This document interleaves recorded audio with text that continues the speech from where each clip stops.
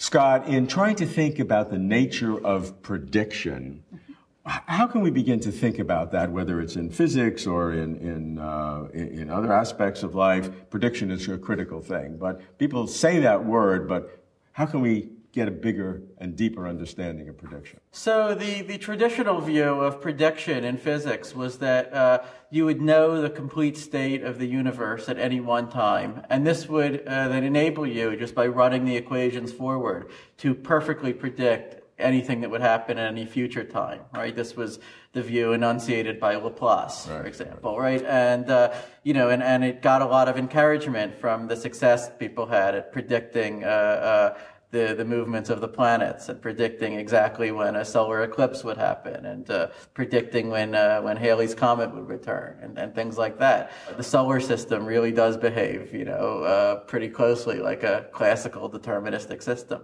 Okay, but most people have also heard that quantum mechanics threaten this view of the perfect predictability of nature, right? Quantum mechanics tells us that you can only predict the probability that an electron will be found at one location or at another one if measured, right? You can't predict certainties.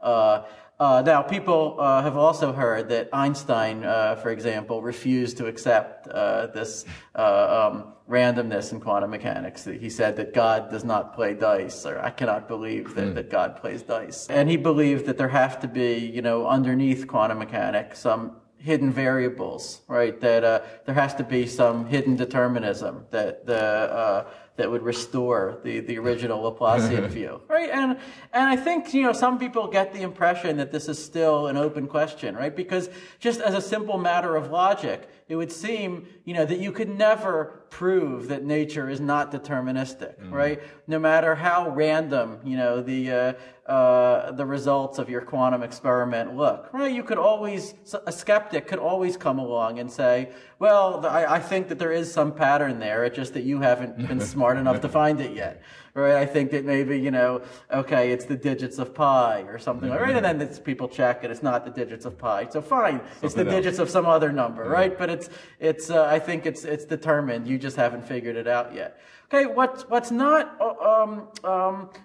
widely appreciated maybe is that developments in foundations of quantum mechanics since the 1960s have enabled us to pretty conclusively answer those skeptics and say that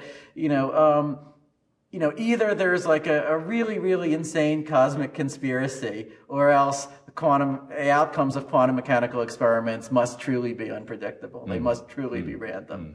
Okay, and the most famous thing that lets us do this is what's called the Bell inequality. So John Bell in the 1960s proposed a certain experiment involving two entangled particles, two sort of quantumly correlated particles, where he showed that the statistics of this an experiment on these particles could not possibly be explained by any theory where the particles would just agree in advance on what to be doing. Or they say, listen, if anyone asks, I'll be spinning left, you'll be spinning right. Right? There's no explanation of that reproduces the right probabilities that quantum mechanics predicts and also that experiment confirms.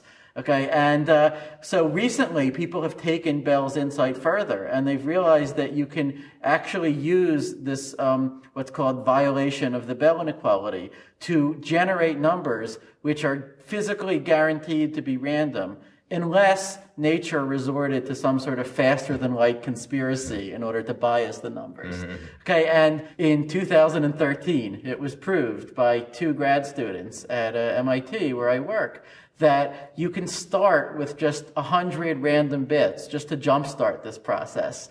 And then you can generate an unlimited number of additional random bits by using the Bell inequality violation. And these bits must be random unless there is sort of a godlike conspiracy involving faster-than-light communication, across the whole universe.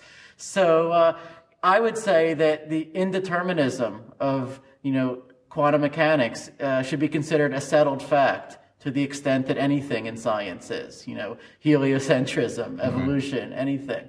And now, I wouldn't say that this has anything directly to do with free will, because the indeterminism of quantum mechanics, is merely probabilistic, right? You can still predict that, there's the 30% probability of this, 70% of that. And I think if you can predict the probabilities, then most people wouldn't want, or I certainly wouldn't want to regard that as free will in any meaningful sense. But it is indeterminism.